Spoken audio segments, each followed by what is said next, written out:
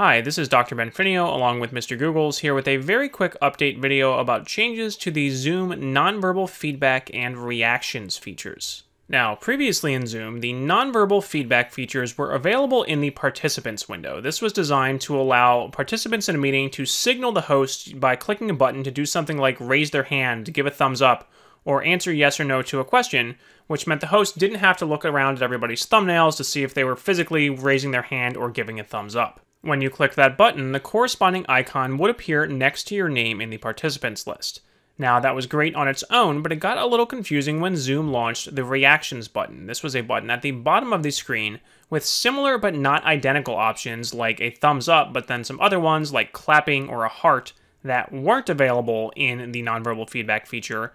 And instead of showing up next to your name, these symbols would show up over your video thumbnail. Now, as of version 5.4.7, Zoom has eliminated that confusion by merging these features. So you will see that the nonverbal feedback buttons are no longer available in the bottom of the participants window. Everything is here under reactions. So when I click reactions and, for example, click thumbs up, I will now get a thumbs up both over my video frame and next to my name up here in the participants list. Now, in my opinion, one possible downside to this change, depending on how you are going to use it, is that everything except for the raise hand feature will now also disappear after about 10 or 15 seconds. So that is how reactions worked previously. It's not how nonverbal feedback feature worked. Those would stay there until you deselected it to remove it or the host cleared everyone. So, for example, if I answer yes to a question and we sit here and wait for about 10 or 15 seconds or so, you'll see these check marks disappear even though I didn't click anything. So if you wanted to give students several minutes to work on a problem and then just use this for quick and informal polling to answer yes or no or something like that, that isn't really going to work because it's going to disappear for students who answered the question early. It now only works if you have everybody answer within a very narrow window of time. The raise hand feature does still work like it did before, where you have to click a button to raise your hand, and then your hand will stay raised until you click the lower hand button or the host lowers it for you.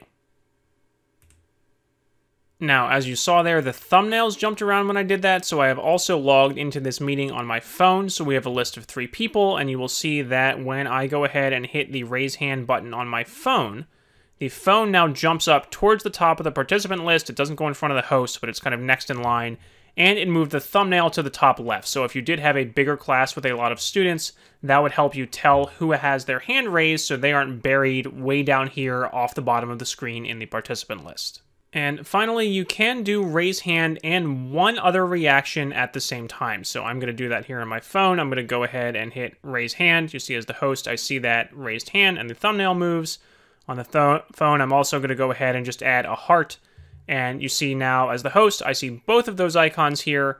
I have the option to lower the hand, but I can't get rid of the heart as the host. That's just going to time out automatically.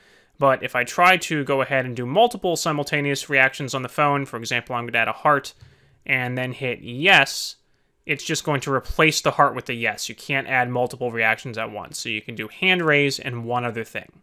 Alright, again, that was a very quick update video. If this is the first one of my videos you've seen, I highly recommend checking out the playlist in the description below the video. I have a ton of other tutorials about teaching and learning online with Zoom. If you are one of my repeat viewers, I thank you for coming back. As always, if you have a question, a comment, or a suggestion for another tutorial, I cannot guarantee that I will get to everything, but if you leave a comment below this video, I will do my best to get back to you. Thank you.